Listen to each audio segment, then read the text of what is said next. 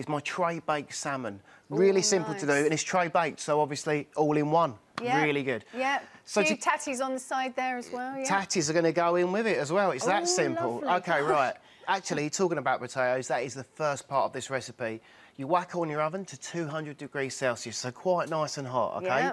Get some potatoes. Now, look, new season potatoes, so in they go. You know, not even parboiled or anything? No, look, rock hard. Oh, right, gosh, that simple. that is good. A touch of oil, OK, just a little bit of oil. That's about just over a tablespoon there. Yeah. A touch of salt and a touch of pepper.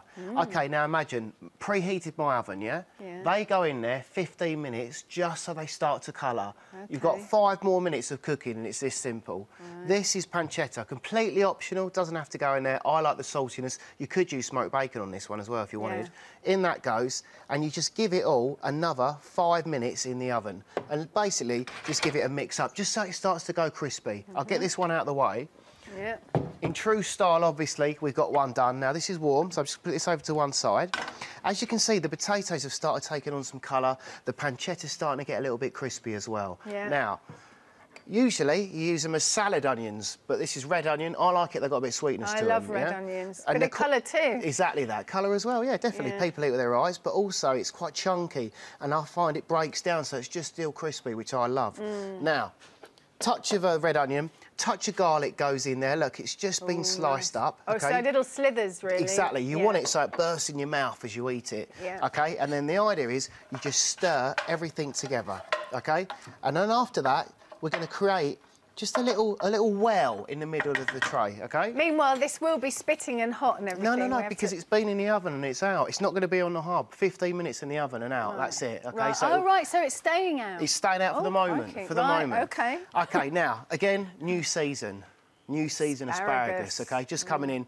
Now, obviously, you've got to trim them up, and if you can see this, look, that's the woody end, and we're just going to say you just snap off that woody end, and also, if they are a bit thicker, just get a small knife, and you can just flick off the little bits, because they can get stuck in your teeth. However, this is quite small, which is a result for me, because that means I can put them straight in after snapping off the ends. And the fresher they are, the easier that is to do as well. Don't waste that. You can use that in soups. Nice. Or stock, or is it a bit of non-stock? No, it'll go a bit cloudy. Right, anyway, we've got our little area there. I've got some asparagus I've already prepared. And we're going to do... I don't know if you've heard the term trivet when you cook. Yes, I don't know what it means. Basically, it's a form of vegetable or a rack that protects the base of whatever you're cooking, be it meat or whatever. In this instance, fish. So we've made our little channel. So the asparagus is the trivet. Exactly. Upon which you're going to lay the salmon. Lay that down. You're getting into this now. Oh, I'm enjoying it now. OK, right, this is trimmed salmon. I mean trimmed by it. It's basically the skin's come off, the little bones have been removed. If you do have any left in there, use a pair of tweezers, just pick them out. Yeah. OK, really simple.